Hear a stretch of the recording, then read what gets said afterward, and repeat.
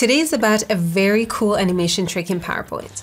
Now, it's a type of animation where you can also let your audience have full control over when it happens, not just you. So let me explain. You're gonna make things appear by clicking a button. Now, one use case is, for example, here, when you want to present different scenarios. Instead of going through in order, ask your audience what they want to see first, and then you click to reveal. Now, this is going to involve them more in your presentation. You can also use this to add mini quizzes in the middle of your slides. And this makes sure that everyone stays involved and it makes your presentation more engaging. Now, I'm curious if you have a use case for this at work. So please comment below and let me know. Also, make sure you're subscribed if you're interested to improve your office skills. Now, let me show you how you can set these up.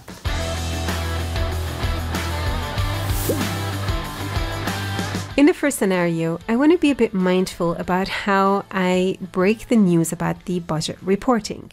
And I want my audience to select what they want to hear first, the good news, bad news, or maybe no news. So I've already prepared the slide with what I want to say. Now we want to make it interactive. So if someone selects bad news, we can see this first, and then good news, we see that first. To make this look a bit better, I want to insert some shapes. So let's go to Insert, Shapes, and select this shape right here. And then let's just draw it out here. Okay, so that's going to be my good news. I'm going to change the fill to a green color. Okay, so I'm just going to hold down Control and drag this to create a copy of this. And let's do that again and create a third copy of this. Okay, so far so good. Let's change this one to an orange, and the last one can be a blue. Okay, so I want to see my text that I have. I'm going to hold down Control and select these, right mouse click, and send these to the back. Now let's group these objects together. So the no news together with the shape that it's on. So I'm going to again hold down Control, select both, and press Control G to group these together. You can also right mouse click and go to Group and group shapes together.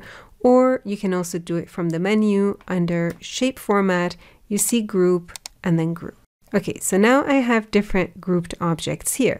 So until now, no animation is there, right? So if I go to Slide View here, we see everything all at once. The way you can add a trigger to this is to start from the end. So basically, what you want to appear, what you want to be animated. Well, I want the answers to be animated here. So I'm going to start here and add some type of animation to it. So let's go to the animation pane and do something simple, right? It doesn't have to be fancy. We can just make it appear, or I like the wipe animation and wipe this from the side. So under effect options, instead of from bottom, I want from left.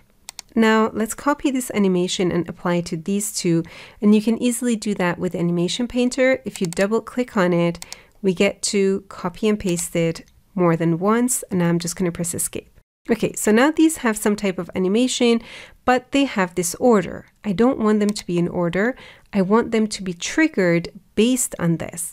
So I'm just going to select the first animation and go to the trigger option right here. Check this out. It says on click of, and then I get to decide which object I click on for this to appear. Well, remember, I grouped my objects, so it's one of these. But it's very difficult to tell which one is the right one, right? Which one belongs to good news. So it's best to name your objects properly so that you can easily assign them. To do that, we need to bring up the selection pane. Let's go to Home.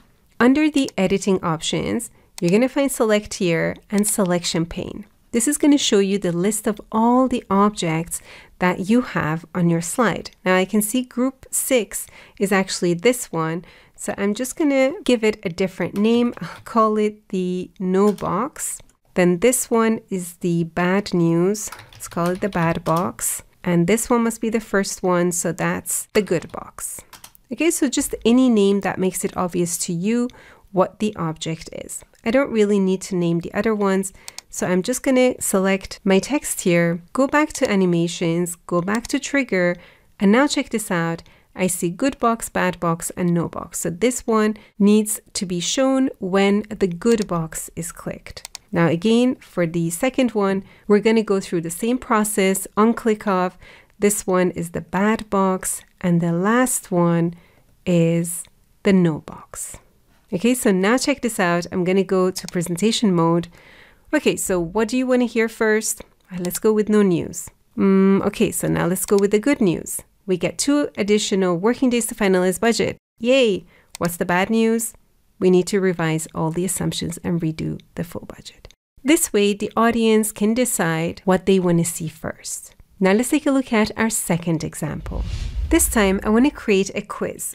This way I can check whether my audience and me are all on the same page. So for example, let's say I'm doing an Excel training and then I want to throw in a quick test. They need to guess the answer to this question. And I'm going to make my selection based on the most popular answer.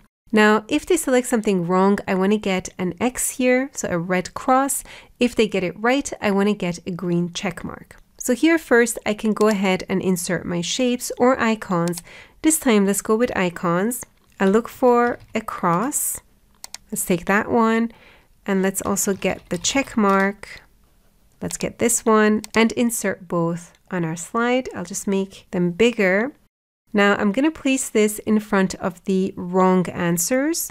And let's also change the color of this to a red color. I'm going to hold down Control, click on this and drag and place it in front of the other wrong answers. Let's do that again. This one is wrong as well. This is the right answer. Let's change the color of the check mark to a green color. So let's go back to the fill options and go with this green. These look good now. Next step is to animate these. Just pick any type of animation and then we can add a trigger. So I'm going to go to the animations tab and I'll just go with something simple like appear this time. Let's copy the animation of this and paste it to the other one. So I'm going to double click on this painter, click here, and click here. Okay, so far so good. Next step is to add a trigger and base it on the shape here. So when I click this, this is going to appear. Now I've already gone ahead and grouped my text together with my circles here. And I think I've also named these properly. So let's bring up the selection pane. Another way you can get to it is just click on a shape, go to shape format, and you're going to see selection pane on the arrange section here. Just click on it. And we're going to get to see all our shapes on our slide. So I did name these A, B, C, and D. Okay, so that part's done.